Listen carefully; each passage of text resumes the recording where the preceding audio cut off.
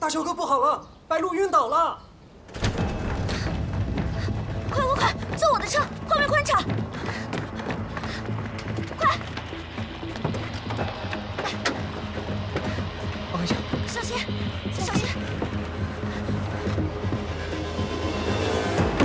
去我的实验室，跟着我的车，快！大小哥，车钥匙。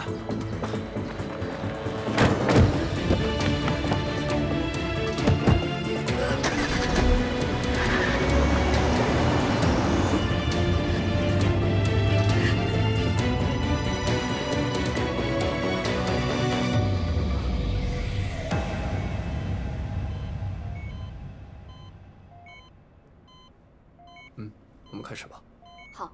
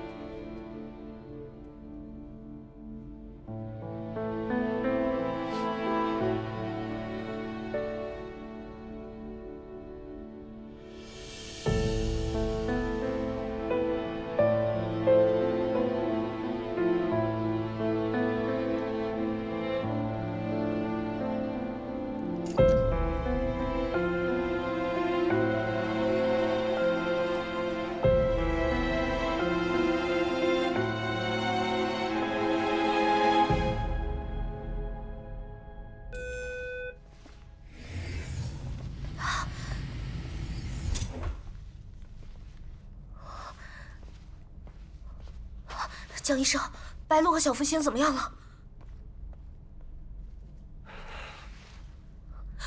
你快说呀！看来之前，胎儿和白鹿只是短暂的和平共处。我把白鹿放在冷冻室里，就是想让它和胎儿体内的修复酶都陷入休眠状态，减少相互排异。那现在怎么样？ 你和田静止是不是因为车祸交换过血液，才有了共生关系？如果田静止去世的话，我的心脏也会停止跳动一段时间。胎儿移植到了白鹿身体里以后，他们俩也有这种关系。什么？什么意思？意思就是，在来的路上，胎儿就停止了心跳。 所以白鹿才会昏迷不醒。停止心跳。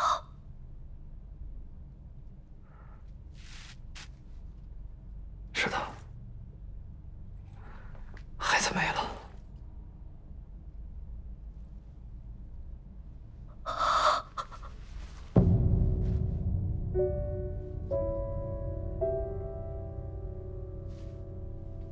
我和天鹅商量了一下，需要马上给白鹿再做一次手术，将死胎取出来。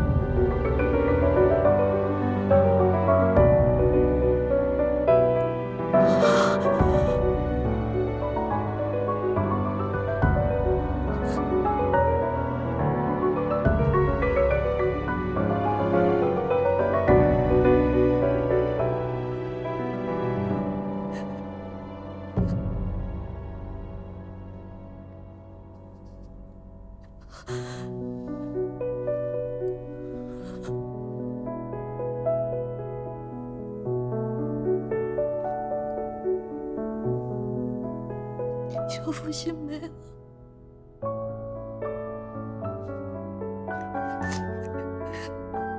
修复性没了。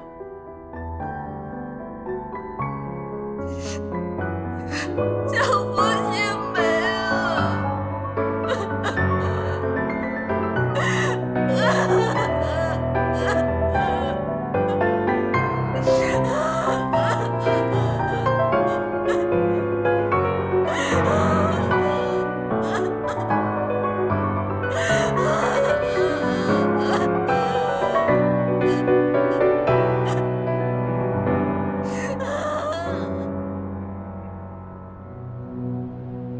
哦，我知道了。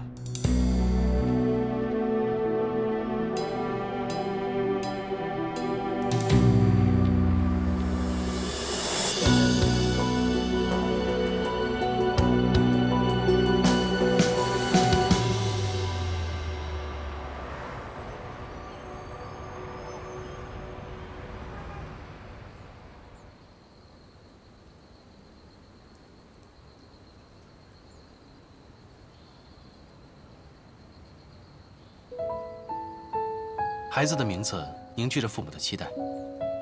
大概对于我们来说，孩子长长久久、平平安安，就是最好的回报了。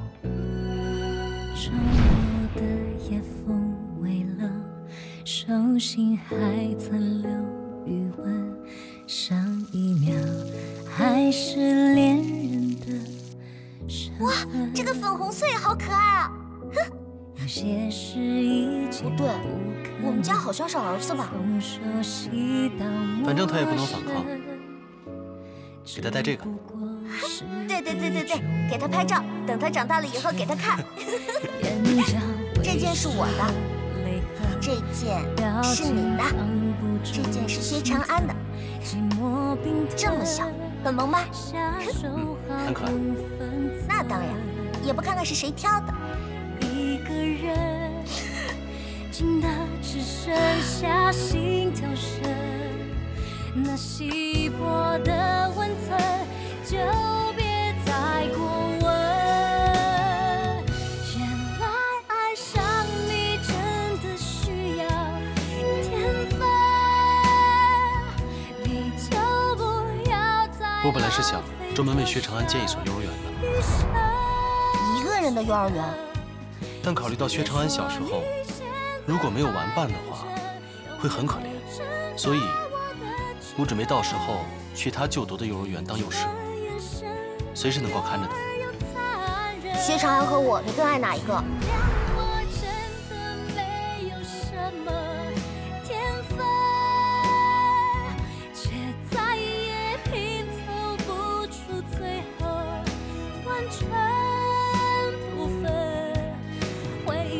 是用熟悉口吻重复提醒原来的永恒，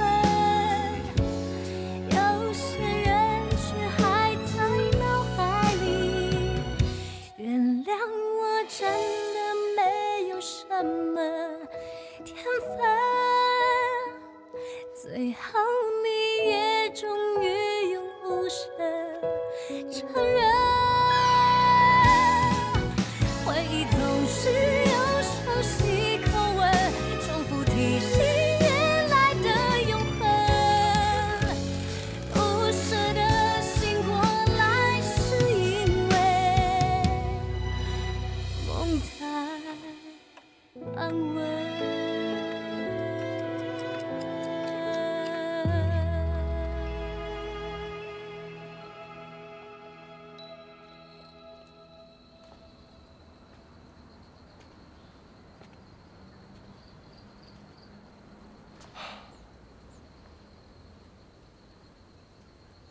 江一恒打电话过来了，白露已经没事了。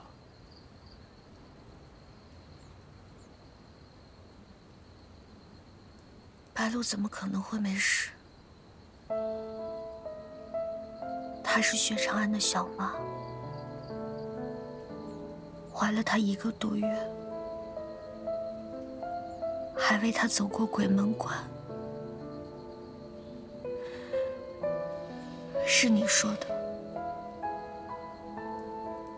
世界万物都是守恒的。如果刀子没在身上留下伤口，就会在心里留下伤口。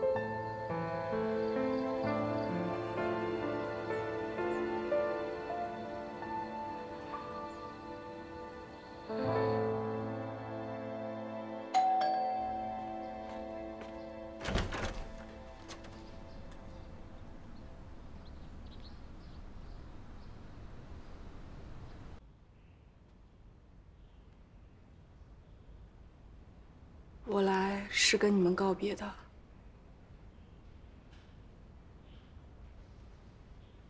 最开始我过来是为了监视你，等待邻居大哥回来。虽然我已经给你道过歉了，可是还是想跟你说声对不起。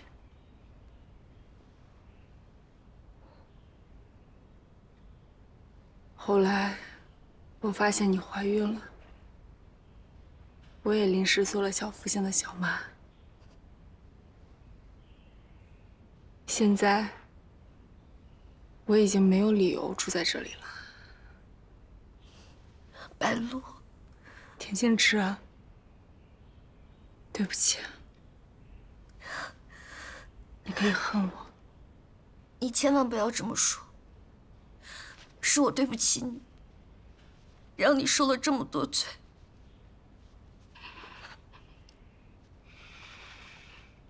接下来你准备去哪里？换个新的身份，开始完成新的任务。不会再联系了吗？日常的联系方式都会换掉。如果你有紧急的事找我，可以给我发邮件。白露，我们这辈子都不会再见了吗？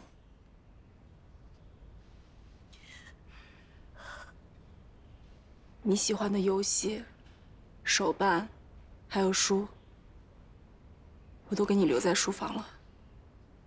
你自己一会儿过去取。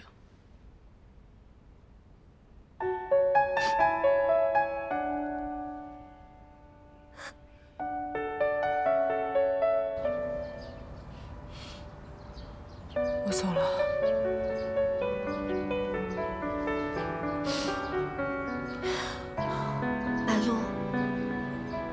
不管发生什么，我们永远都是好朋友。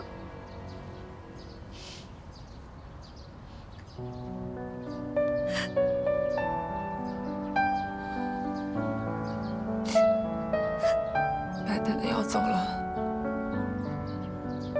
你们多保重。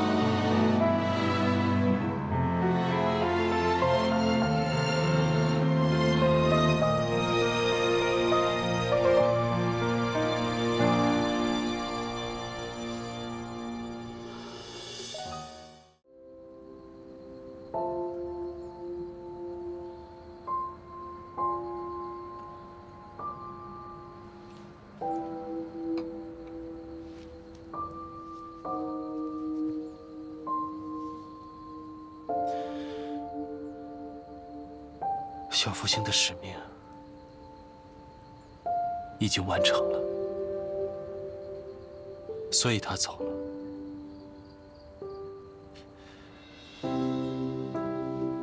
变成了星星，变成了天使。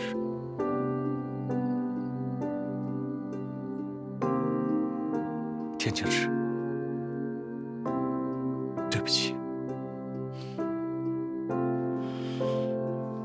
是我让你变成了没有安全感的人，总担心着某一天我会再离开。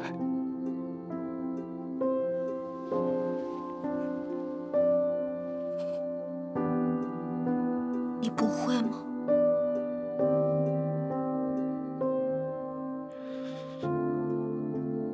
我再也不会离开你了。